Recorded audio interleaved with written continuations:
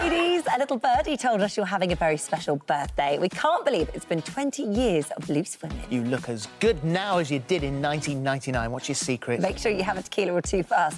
That's what it is, they're pickled.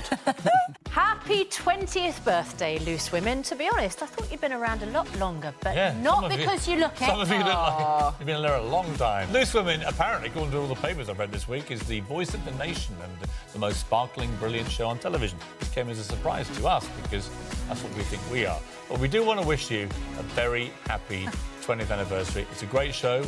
Always love coming on it. There's nothing I like doing more, frankly, than coming away from Good Morning Britain and spending some quality time with some loose women.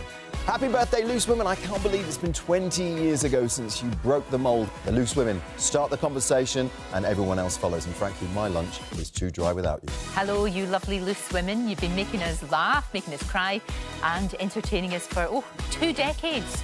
Thank you so much. Have a happy birthday and here's to the next 20 years. My favourite moments on the show over the past 20 years actually are when there are no celebrities on the panel and no guests, and it really is about the friendship between those 4 women.